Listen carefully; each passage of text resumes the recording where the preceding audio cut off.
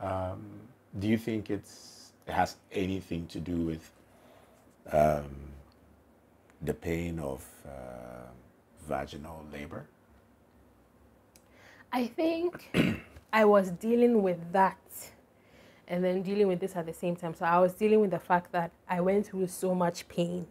And in the end, I felt like the pain was needless pain because I didn't push my baby out. Like, then right from when I got to the hospital at 5 o'clock, I should have just gone into the theater to have the CS because I felt like it was needless pain I went through. So I was dealing with that.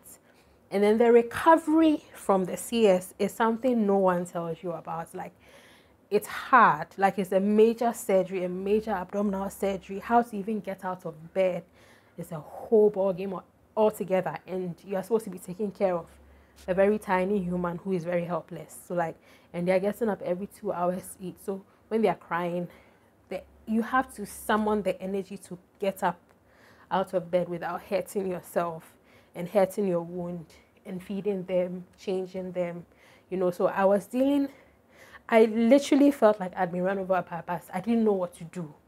So that's when I ended up calling a friend. I actually spoke with 3 friends and they took their time and they all had cesarean. So like they gave me tips and how they dealt with everything, which was so helpful.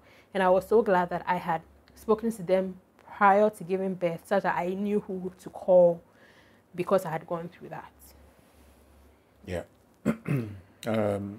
How long did it last? And when did you finally feel the bond between you and your child?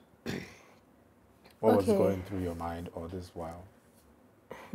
So because these friends had told me that it's normal, eventually you begin to feel the bond, I felt better about myself. Like I didn't feel too bad about it. But exactly a week after he was born on a Saturday. So the following Saturday, which is like being alive for 7 days, I wept the whole day. And I couldn't figure out why I was weeping. So then my husband is like, what is going on with you? And I was like, I don't know. And I felt really terrible. I felt really terrible because I was like, there are so many women out there who don't have children. And you've been able to go through pregnancy, you've given birth, and your child has been alive for 7 days. I felt like the 7 days was very significant. You know, like how in our culture, you name a child, So it's like, if we're doing it traditionally, that day would have had the ceremony and everything. So it's like, why are you so sad? It's like, I was so sad that day, the whole day. I was like, what is wrong with me? Like, this cute little human is alive and he's well. Why are you crying? You know? So I'm so glad I had my husband with me. And at that time, we were at my parents' house.